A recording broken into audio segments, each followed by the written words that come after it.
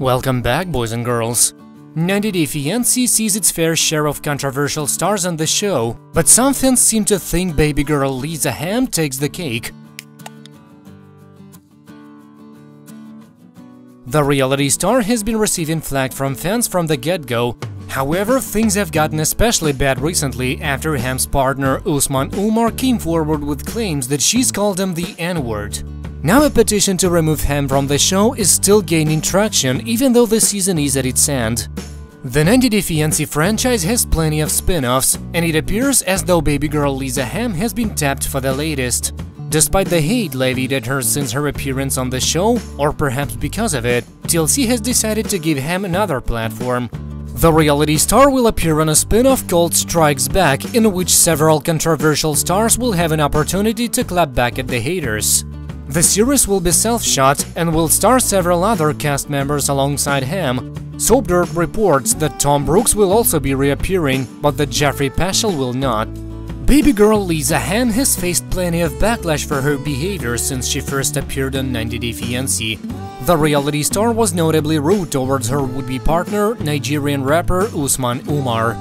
Hamme was notably jealous, refusing to entertain the idea of Umar having dedicated female fans and trying to prevent Umar from using a model in one of his music videos.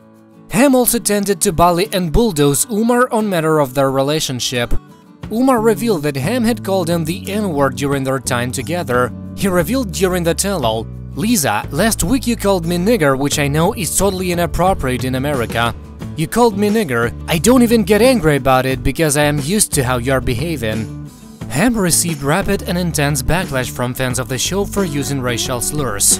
Sadly, it wasn't the first time Hamme had been caught behaving poorly off the show. Hamme has notably used racial slurs on social media in the past, as well as homophobic language. Some 90 Day Fiancé fans had enough of Babygirl Lisa Hamme's behavior and wanted to have her booted from the show. A petition started on change.org calls for Hamme to be removed from the show for her use of racial epithets.